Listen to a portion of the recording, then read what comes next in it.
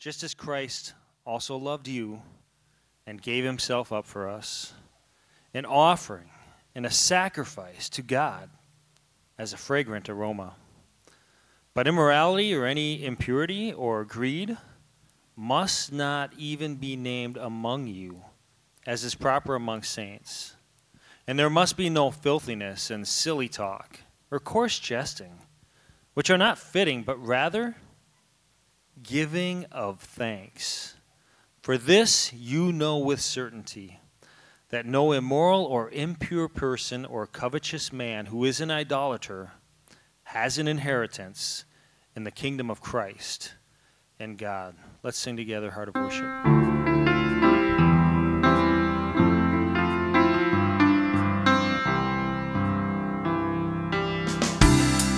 When the music plays, all is stripped away, and I simply come, longing just to bring something of worth that will bless your heart. I'll bring you more than a song, for a song in itself is not what you have required. You search much deeper within, through the way things appear. You're looking into my heart. I'm coming back to the heart of worship. It's all about you, Jesus. I'm sorry, Lord, for the thing I've made it, when it's all about you, Jesus.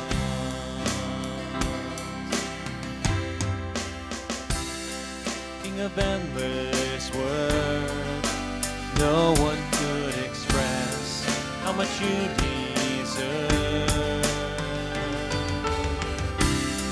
Though I'm weak and poor, all I have is yours, every single breath.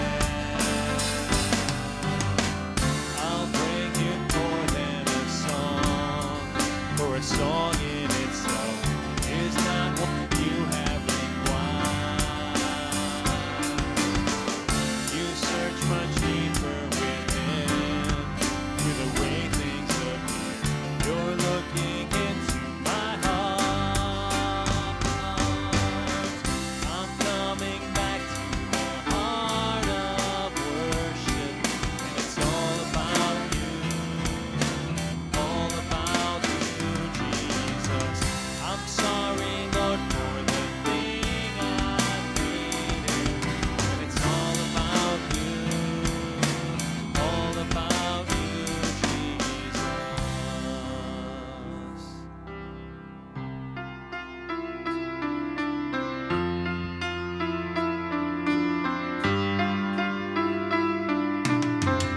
My hope is built on nothing less than Jesus' blood and righteousness. I dare not trust the sweetest frame, but only trust in Jesus' name.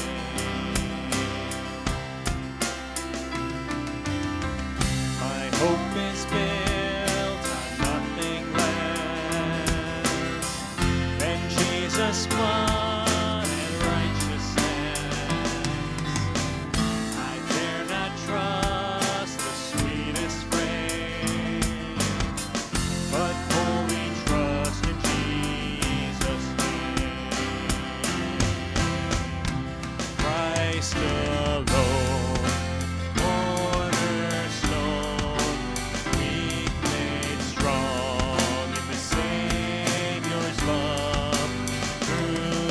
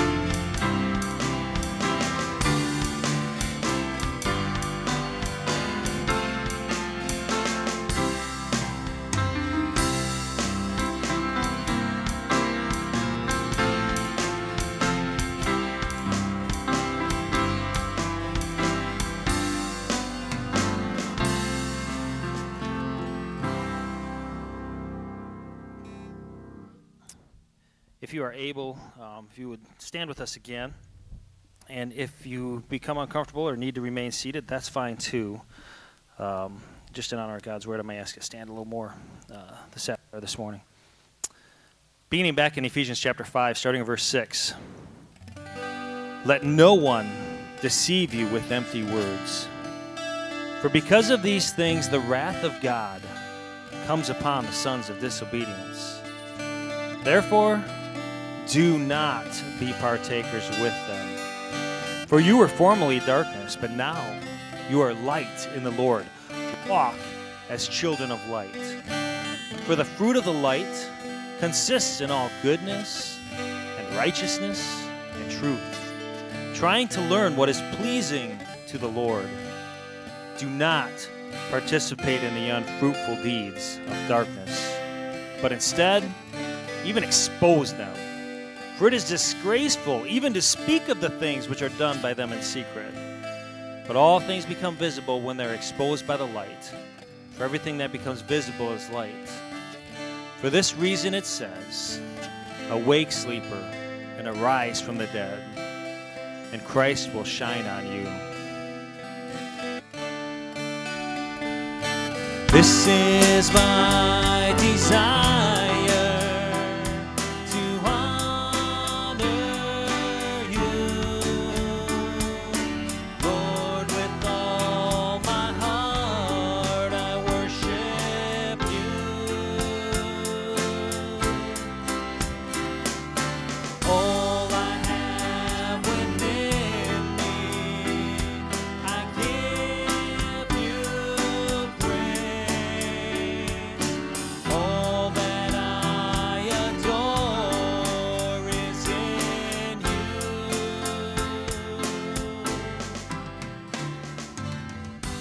Lord, I give you my heart, I give you my soul. I live for you alone. Every breath that I take, every moment I'm awake. Lord, have your way in me.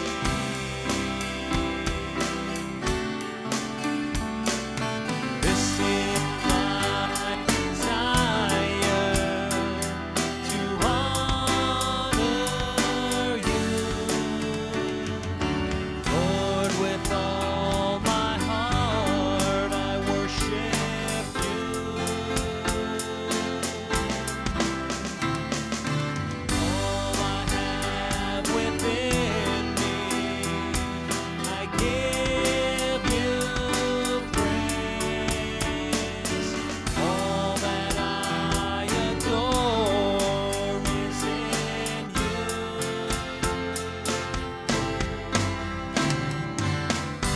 Lord, I give you my heart, I give you my soul. I live for you alone. Every breath that I take, every moment I'm awake. Lord, have your way in me. Every give you my heart, I give you my soul. I live for you alone. Every breath that I take, every moment I'm awake. Lord, have your way in me.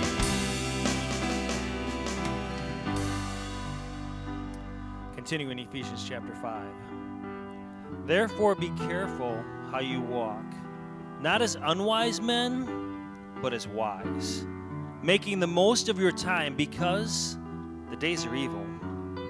So then, do not be foolish, but understand what the will of the Lord is.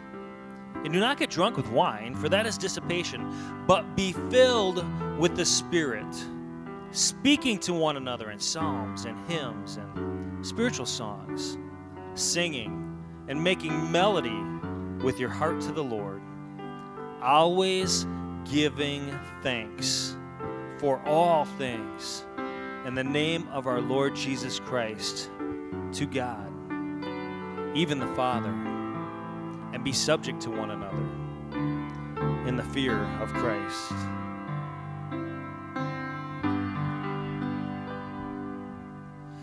You are the Lord, the famous one, famous one.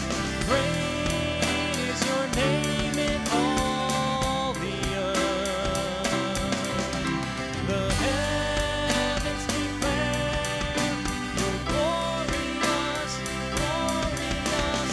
Great is your fame beyond the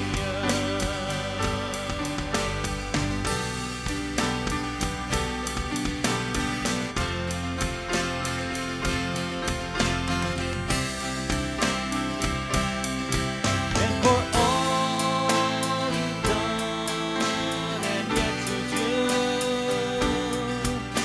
with every breath I'm praising you. Desire of nations and every heart, you alone are God. You alone are God. You are the Lord, the famous one, famous one. Great is your name in all the earth. The heavens declare your glorious, glorious.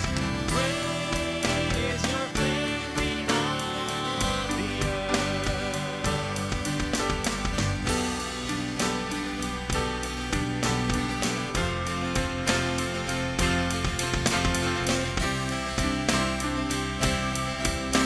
The morning star is shining through,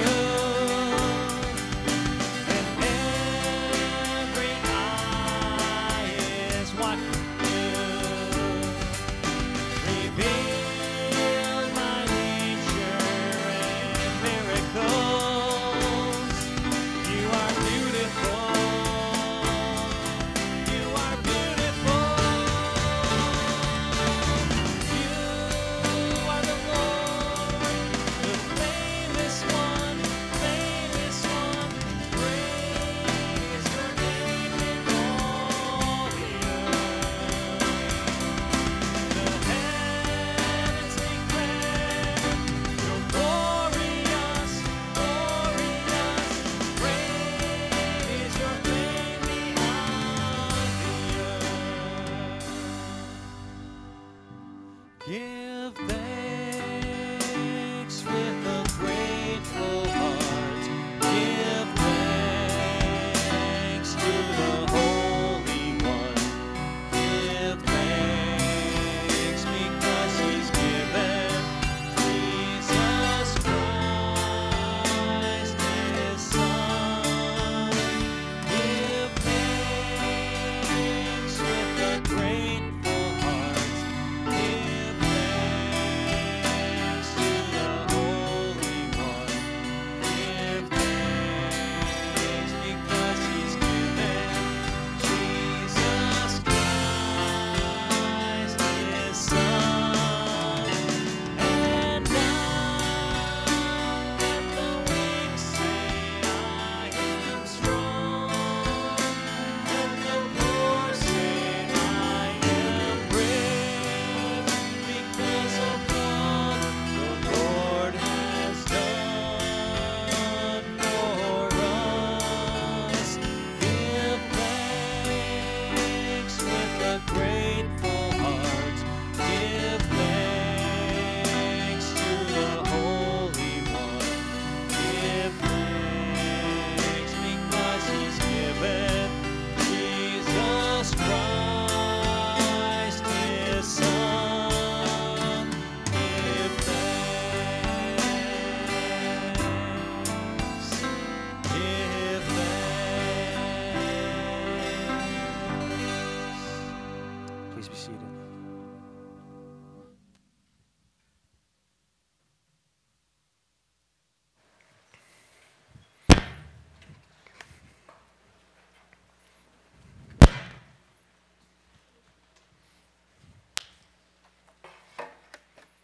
Is that me?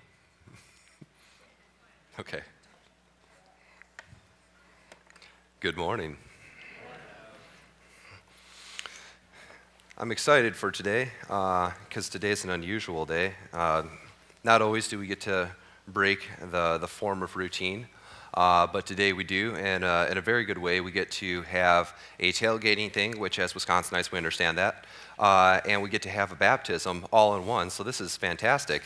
And I'm really looking forward to that. That being the case, there won't be a PM service. It will just be the tailgating thing. So if you show up here tonight at 6, you'll be alone, or with whoever else shows up here tonight at 6 on accident. But just to put that on your radar, we're really looking forward to this day, and it already looks brighter outside, and praise God for that. So I figured today I would start with an apology, which maybe that's not the right way to start a sermon. I don't know. I'm kind of new at this.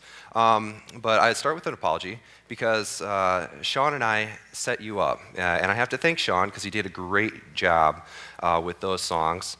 But the nature of the songs, the message of the songs, was kind of what I wanted to talk about a little bit this morning as we refer to the idols of our stuff. I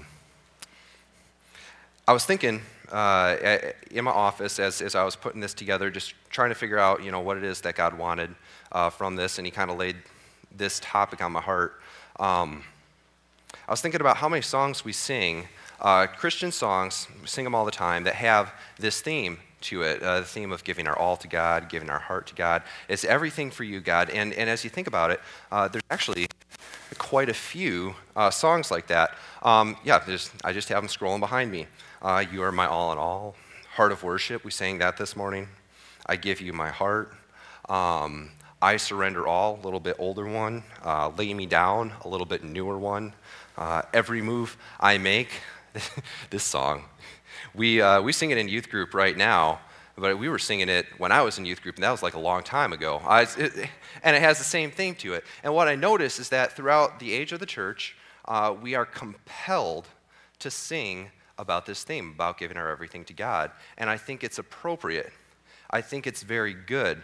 But I think that there's no harder thing for us to sing about than about giving our everything to God. And that's because we are so often split amongst ourselves between what we want and serving ourselves and serving God wholeheartedly. It's like a constant battle that we go through. And so whenever I come up on songs like this, I love them, but I choke. Sometimes I can't even sing because, do I really mean it? And so the challenge here this morning, the challenge of the message, the challenge of the songs, is to evaluate our lives for idols that might be there and ask ourselves, are the lyrics that we sing in a song consistent with the lyrics that our lives may have on display? So today, you see up on the screen, I'm talking about casting down idols.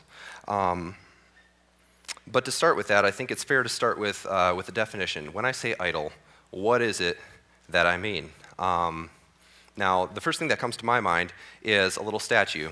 And I'm going to go out on a limb here and guess that most of you don't have a little statue at home that you burn incense to or sacrifice goats for or something like that. You probably don't wander down to the Fireman's Memorial and find a statue there and serve it or something like that. I'm going to guess that in our culture, here in America, that definition of idol is a little bit more irrelevant. That is something that you do. Talk to me after the service. That's wholly separate from what I'm talking about here today. But I think that to define idol in more of an inclusive manner, in really the way that we have them as Americans, would be something like this. Scripturally speaking, an idol is anything that takes the worship that we should otherwise be giving to God. That is what an idol is. That's also what an idol does. An idol steals God's worship. But I'll go one further than that. An idol doesn't just steal God's worship. Sometimes an idol is content to try to share God's worship. See, we don't always go up to an idol in life and have something take hold in our life as an idol and just give it everything all in one fell swoop. Sometimes we just give it part. And we take something away from God and we give it to that thing as we make an idol of it. The funny thing about idols is that they're never content to just share God's worship, and God's never content to share his worship with anyone or anything. But eventually that idol will want more and want all. It wants to steal.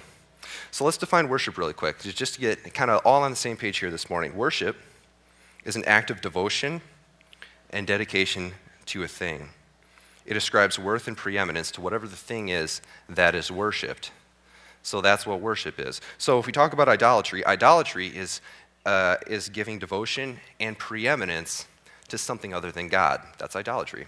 That's idolatry as the Bible sees it. Yes, that can be a little statue, but it can also be a job, a car, a relationship. The spectrum is very broad when it comes to how this can apply. In Scripture, there is a tension that I feel all the way through the pages of it. It's like a rubber band pulled back. It's like a spring coiled up. It's just like something that is there that wants to be paid attention to. It's behind the surface all the time. It runs throughout the pages of Scripture, just dripping with this. And it's a question. And the question is whether or not we will trust God. It's kind of interesting. That question has been there, ever since Adam, and it exists up until today. And that's because the measure of our trust determines the nature of our worship. The measure of our trust determines the nature of our worship. Worship requires trust. I would argue, I would love to see someone make a case for how you worship without trusting the thing that you're worshiping. It doesn't make any sense to me. Worship requires trust. And as I think through the pages of Scripture and this tension that is there, this question that is there, will you trust God? I think about Adam. Adam, if anyone had a chance to get worship perfect, he is totally set up by God in the garden to get this worship just right. Everything was made good. It was very good. There's no sin, nothing in the way. And God tells him one thing. He says, you can eat of all the trees, just don't eat of that tree. And at the base of that command is this idea, trust me with what I tell you. And Adam, what does he do? Well, obviously we know. We have the result of that. He disobeys God, thinking that God is keeping something from him. There's a trust issue that ruined his worship for the rest of his life and got in the way of so many other people's worship. You think about Israel. Israel quite often had a habit of falling into idolatry. We read about this in the Judges and many other places in Scripture. Israel fell into idolatry, and every single time they fall into idolatry, you kind of watch the same pattern happen over and over and over again, and the question comes back, will you trust God? And whenever they fall into idolatry, they're not trusting God, they're trusting themselves. They're trusting foreign gods. They're trusting in foreign nations to provide security or something for them other than trusting in God. They're disobeying God. And at the root of that, it gets back to this question of whether or not they'll trust God. And my question for you this morning here is, have you ever had a time in your life where you did not trust God and yet had meaningful and consistent worship? I doubt that you have. The point here is that when we have idols in our lives, we are inevitably trusting those idols to fulfill or provide something for us. That's what happens when we have idols in our lives. We trust them for something. And I think you can kind of break it down into, I guess you'd say, sort of a formula. I'm not much of a formula guy, but I think so often sin, it looks complicated when we're in the midst of it. It just blinds our eyes. We lie to each other, we lie to ourselves, and we don't see the truth. But at the root of it, it gets kind of simple. And you can almost plug idolatry into this formula, and it kind of looks like this. Because I have blank, whatever the thing may be, whatever the idol may be, because I have blank, I will have status, security, happiness, health, knowledge, pleasure, worth, purpose, ease, power, whatever the thing is that you're after, that you trust that idol to give to you, to provide for you. And this is how idolatry works. We find a thing and we trust in it to provide something that really we should be looking to God to provide. That's how idolatry works in our lives. So let's just plug a couple things into it and take a look at this. Let's say because I have a certain job. Now, jobs are good. There's nothing wrong with a job. I hope everyone has a job. But if the job becomes an idol, that's a bad thing, right? Everyone went like this. Some of you went like, but anyways, because I have a job, because I get this promotion, I will have, I can look to that and say, well, I'll have security because I have this job. Is because I have this job, I know I'll be financially better set. Maybe if I get this promotion, I'm going to be able to handle life financially. I'm just going to feel better about what I can do. Maybe I can afford a little bit extra, and I can buy that boat, that ATV, that toy, whatever it is. We're in Wisconsin Rapids. We understand that. I can get that thing. That'll give me happiness. And if I'm happier, I'm healthier. And you can just go down the line of the things that you can look to for this job. And so what do? How do we turn it into an idol? And what we do is we start looking at, let's say, a job in this situation, this job, this promotion. I'm going to put everything in my life into pursuing this. This will have preeminence in my life. Other things will be sacrificed on the altar of this job. And we trip into idolatry.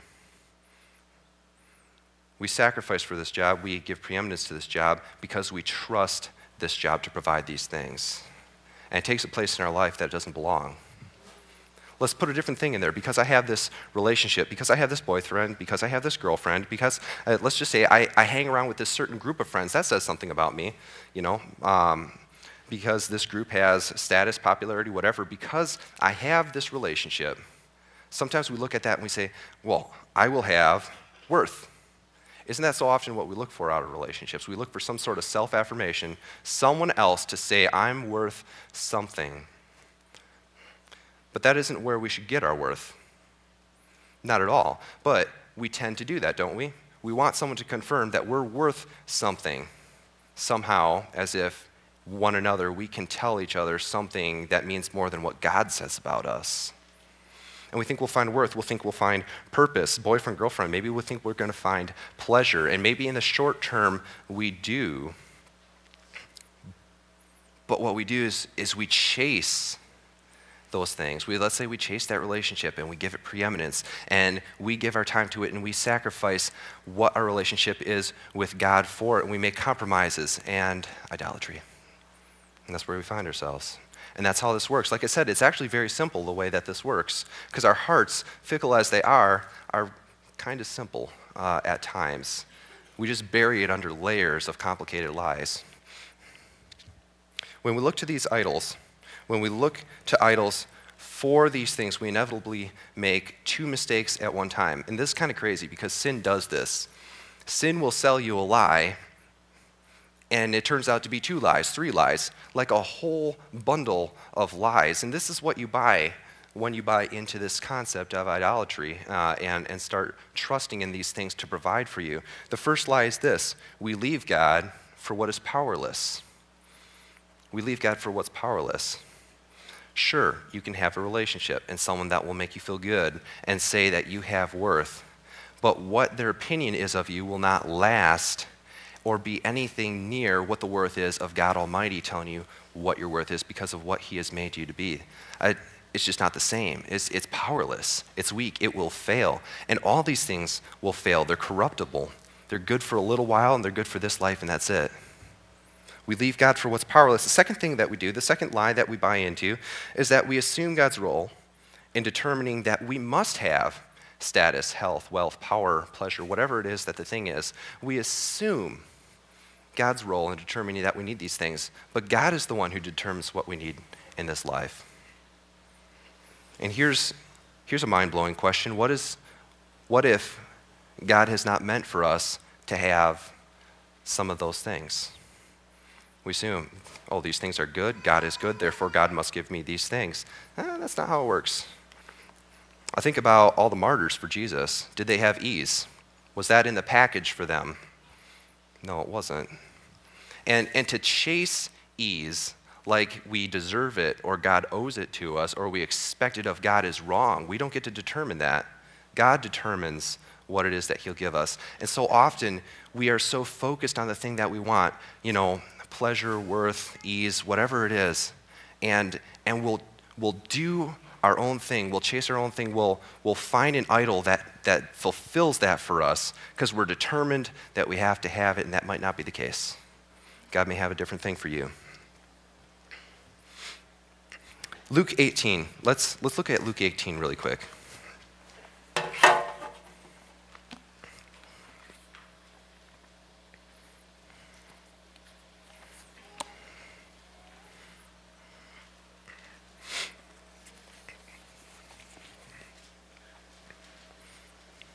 So Luke chapter 18, verse 18. Luke 18:18. And the ruler asked him being Jesus, the ruler asked him, "Good teacher, what must I do to inherit eternal life?" And Jesus said to him, "Why do you call me good? No one is good except God alone.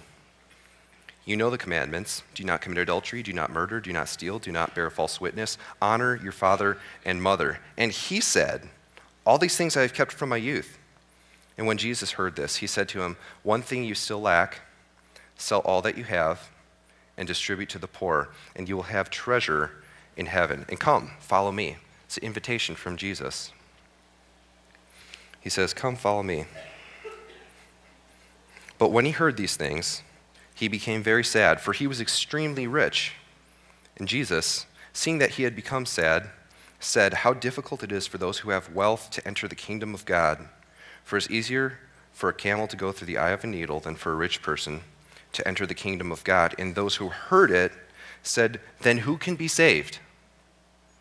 But he said, "With men, it's impossible." But he said, "What is impossible with men is possible with God." So there you have it, the story of the rich young man. And there's one thing that I want to pull from this. There's probably a lot of things that can be pulled from this, but one thing that I want to apply particularly today, and that is this. The man was sad. The man was sad because he wanted Jesus among the idols of his wealth, not to the exclusion of the idols of his wealth. That was the problem. And what Jesus was doing is the young man had gone through all these commandments that he's kept from his youth, and Jesus goes straight to the heart. He says, "Okay, I want you to love me and follow me to the exclusion of everything. I don't want your heart separated, divided. I don't want you to have idols in your life as you follow me." And when he calls him on that thing that was the idol in his life, the young man backed away. And it looks hopeless. It looks hopeless for the rich young man, and it looks hopeless for many of us, because how often do we do that when we think we have given God everything, but really we just gave him the easy stuff? And when he picks on the one thing that's really the idol in our life, we start to back away. We say, "I'm not sure I can follow you there, Jesus." But the grace of God to say that on our own, let's just admit we can't do this. We can't follow him, but with God all things are possible. I think it's easier to just add Jesus to our idols rather than remove our idols and have Jesus alone. And we're sneaky about this. In fact, so sneaky that it is we buy our own lie. I think for a lot of things in life where we have a sin that we want to cover up and we make a lie about it, we lie in such a way that we know we're telling the lie. But I think when it comes to idolatry and the idols in our heart, we lie so well that even we buy the lie, because we still show up to church and we still read the Bible sometimes and we pray when the life gets hard, and we still recognize God is still in my life, but what we don't understand is that we have set God among other idols in our lives rather than being exclusive and giving ourselves to God alone. And we miss it, and I've missed it. And that's why I want to draw our attention to it this morning, because that was the problem of the rich young ruler. And I think that can be our problem here today. In Judges chapter 1, if you guys want to turn there, I think this is very interesting. This is kind of what got me started on this. And actually, this whole message is a great big God sighting, because I did not know Gospel Treason was going to touch on this exact topic. And I just felt like after reading in the Judges, just personally, this was something I needed to talk about. And so it's kind of cool how God is teeing the whole church up to have a conversation on this. That's very good. In Judges chapter 1, you'll kind of see how I got going on this, because this is disturbing. Chapter 1, verse 27, Manasseh did not drive out the inhabitants. Verse 29, Ephraim did not drive out the Canaanites. Verse 30, Zebulun did not drive out the inhabitants. 31, Asher did not drive out the inhabitants. 33, Naphtali did not drive out the inhabitants. 34, the Amorites pressed the people of Dan back into the hill country, for they did not allow them to come down into the plain. And that's a problem. It's a problem because God told them that they were to completely drive out the inhabitants, and what they did instead was they went some of the way until they felt comfortable and they could live, and they called it good because it was easier to have God next to these people than to drive them out all of the way. It's easier to set God next to the idols in our lives than to remove them all the way and still claim allegiance to God. But there's a problem with that, and the problem comes in verse 10. It says, "In that generation also were gathered to their fathers, they died. And there arose another generation after them who did not know the Lord or the work that he had done for Israel. And the people of Israel did what was evil in the sight of the Lord, and to serve the Baals. And they abandoned the Lord, the God of their fathers, who had brought them up out of the land of Egypt, and they went after the other gods from among the gods of the people who were around them. And they bowed down to them, and they provoked the Lord to anger." This is the problem. This is the problem, like I said earlier. An idol that we allow to be part of our life, just to share our worship, will eventually want all of our worship. And the consequence of that doesn't always fall directly on us. Sometimes it falls on those who come after us. We make half a mistake, and they make the whole mistake. And this is what happened in the Judges, and this is what led to all the corruption, is because there wasn't full obedience. And it kills me, because they were that close. That close. So the question I want to get to is, how do we know when we've made an idol in our life? Maybe you're sitting there and the Holy Spirit is talking to you and you're like, I know how I've made an idol in my life. And good, deal with that. That's what you need to deal with. But in case you're still wondering, let me throw a couple questions out to you. Based on this, simply put, recognizing idols means understanding worship. And knowing what we worship requires seeing what we trust. Remember, worship requires trust. What do you trust? If you go down to what you trust in life, you're probably going to figure out whether or not you have an idol there, whether or not you have a problem with it. So let's take a couple examples. When you have a difficult decision to make, do you immediately turn to God in prayer? Do you look to God for wisdom? Is God the first thing on your mind? Is that where you go? Or do you turn inward to yourself for a solution, to friends and other people for a solution, maybe to your money just to try to bail you out of a problem? I don't know. What about this? When you're confused and beaten down by the hardship in life, there's no lie, hardship will come in life. And as it comes to us, do we comfort our soul with truth from God's word? Or do we run from a situation to try to protect ourselves from it? Because sometimes there's hardship that God brings into our life, and he just wants it to be there for a while. It's crazy, because these are hardships that we would not choose to have in our lives. But God, being just sovereign and almighty and knowing all, he picks these things for us. And he grows us, and he shapes us through them. And sometimes in the fire of that shaping, we jump out. We say, I think I'm good enough. It's like the chisel skit. We get chiseled a little bit and we call it good. We try to deliver ourselves from it instead of sticking through and waiting for God to deliver us. Think about the way that you prioritize your time. I'm a big offender on this. Does Jesus have the preeminence in the way that you organize your time? Or is your walk with God something that you just don't have time for? And usually I find in my life that I have time for the things that I really want to have time for. Like, life is not that bad. Life has bad moments that I just completely lose it. But I do not live in a place where I just cannot manage my time. Usually if I run out of time, it's because I've chosen to spend it on something else. Something else has gotten a priority. And more often than not, the things that take Jesus' time in my life, that takes preeminence from Jesus in my life, is Netflix. It's vacation time. It's just foolish, silly things. It's time with friends. It's social media. It's extra sleep.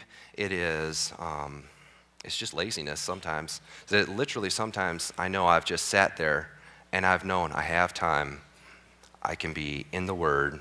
I can be praying. I should be doing this, and I just don't. It is pathetic. And then I look around and I think, I'll do that later. Later comes and I'm too busy to do it later. And so I say, well, I'm just too busy. God didn't have time this week. No, I didn't give him time. And that's kind of how it is. That's how it has been in my life. And when we have Jesus among the idols in our life, and we do that for a long time, I think we reduce him from what he should be in our life down to one simple thing. And we just expect Jesus to provide salvation. We'll just keep it simple. Jesus, you stay over there. I'll claim allegiance to you. I'll need you for salvation, and then I'm going to go and scatter my affections on these other things. And that's kind of how it works. We don't like to say it like that, but that's how it works. And when Jesus doesn't have preeminence to the exclusion of all other idols in our life, we seek to identify with him while finding our satisfaction outside of him. And that doesn't work. It doesn't work in this relationship with God. It wouldn't work in your marriage. It wouldn't work in a boyfriend-girlfriend situation to say, I identify with you, I claim allegiance, here's my ring, but I'm going to go scatter my affections amongst other men or women or something like that. It doesn't work like that. And it doesn't work like that with God. I mean, that's adultery. And funny thing is, that's what God calls it when we do not give ourselves wholly to him. He calls it spiritual adultery because that's what it is. That's what he calls it when we seek our peace and security from a job instead of Jesus. When we look for purpose in a relationship with a person instead of him. That's what he calls it when our time and affections are poured into our stuff and our possessions. And they get preeminence in our life. Last thing I'll say. I really love the grace of God. I think it's huge. Because we don't often identify the idols in our lives. Like I said, we're very good at lying to ourselves. And we don't always live in a place of perspective. And once in a while, we will have these idols, and God will show them to us. And maybe today is a place where you sit, and God has shown something to you. My urging for you is don't look away. It's probably ugly. You see something in your life that doesn't belong there. You know that's an idol in my life. And maybe it's been there for a long time, and it has preeminence over God, and you think, oh, the work that would be required to get rid of this. Maybe I can just ignore it and think it's not that bad. I mean, I still love Jesus, and he has most of me, just not all of me. It doesn't work like that. My urging to you is that if you see that, don't look away because it's ugly. Deal with it, because we don't live here in a place of perspective. So, I mean, more than likely, if you're anything like me, if you don't deal with it, you'll walk away, and not an hour later will you completely forget and then just have like 2 more weeks of badness before you see what has gone on again. Because idols are sneaky and we lie to ourselves.